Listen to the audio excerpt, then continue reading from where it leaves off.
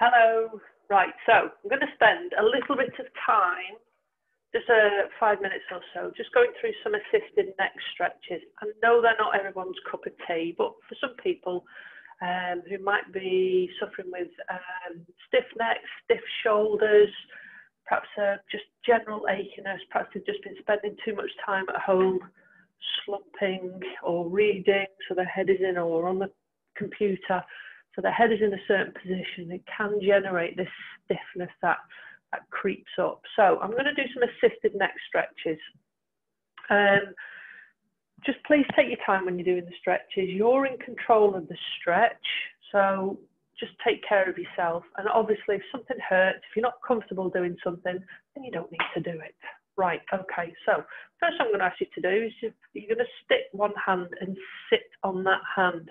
What this does is it keeps this shoulder down. When we do usual neck stretches, what tends to happen is shoulders start to move around, and we don't want to be moving shoulders. We don't want to be moving the torso. We want to be moving the head. So this keeps the shoulder down. So the first one we're going to do is a side neck stretch. We're going to try and sit up nice and tall. This other hand is going to go over the top, and then aim for the top of the ear.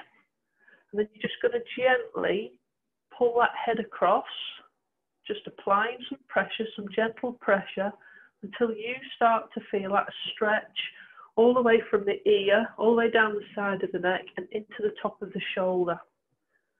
I'm just going to hold that position. So sometimes just the very nature of having an additional, the weight of your hand on the side of your head is enough. You don't actually need to pull the head across.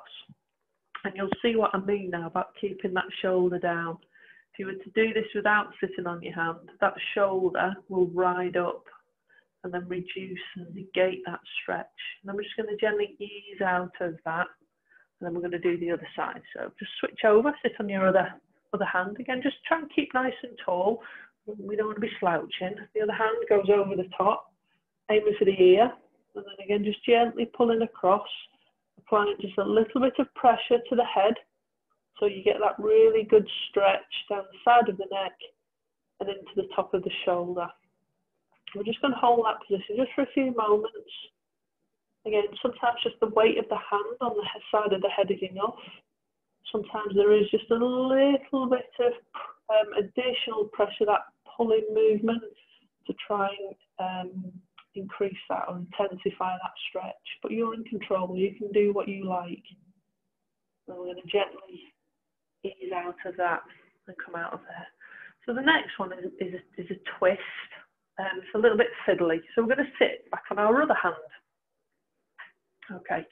So what we're going to do is, with the other hand, we're going to reach up the front of the face, across the top, and we're trying to get our fingertips on that bulbous bit of our skull at the back.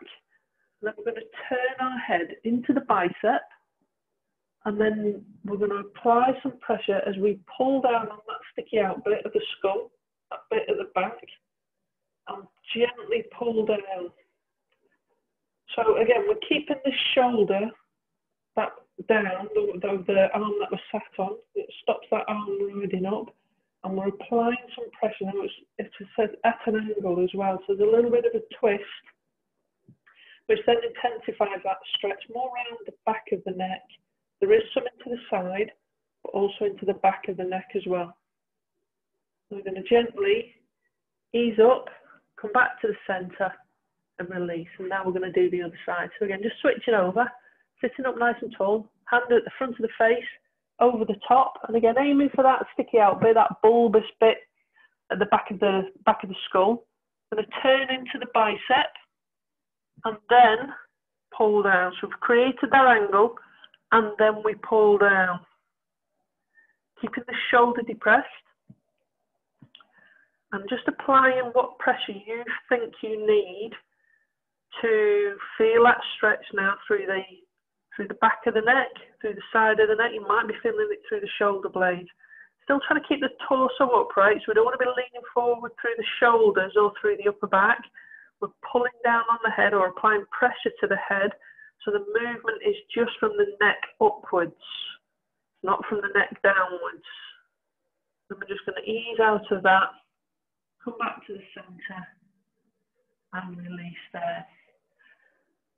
We're going to try and get right into the back of the neck now. That strip of muscle that comes from the base of the skull in between, around down the back of the neck and in between your shoulder blades. So again, a little bit silly, this one. For this one, we're not going to be sitting on our hands, and therefore it's tempting for the shoulders and for the upper body to come forward. So I just want you to have it in your mind, in your head, that it's just your head that's moving. So a hand, and I don't mind which, in front of your face, on the top of your head, and again, aiming for that bulbous bit of your skull. You're trying to get your fingertips just underneath that ridge. Try and keep your head forwards in a line. Now apply that pressure. So we're dropping our chin to the chest and applying that pressure to the back of the head to really get deep into the base of the skull now. Back of the neck, maybe into the top of the shoulder blades, across the top of the shoulders. But remember, you're not leaning forwards in the torso. You're not rounding your shoulders forward. You're still trying to keep your spine nice and tall, but the head is coming down and your chin is coming towards your chest. Then we're going to gently release and come out of that. Okay, the final assisted neck stretch we're going to do is turning to the left and to the right. So we're going to sit up nice and tall. We're moving the head, we're not moving the shoulders. Just placing the hand just on the side of your face. We're going to turn the head. When you can't go any further, now start to apply some pressure either to the cheekbone or to the side of the jaw. Remember, we're not rolling the shoulders, we're not rotating the shoulders. We're just pushing through the cheek to increase that twist, that turn. And then we're going to gently release, come back to centre, let go. We're going to do the other side. So again, just hand on the side of your face. Make sure you sat up nice and tall. First of all, we're going to turn. Then when you can't go any further, then start to apply that pressure on the cheekbone or the side of the jaw, just to hold that stretch, just to apply a little bit of additional pressure to intensify that stretch. And then we're going to come back through to the centre. So there's a couple of assisted neck stretches there. And if it has just eased any tension, any stiffness through the neck, I hope you've enjoyed them.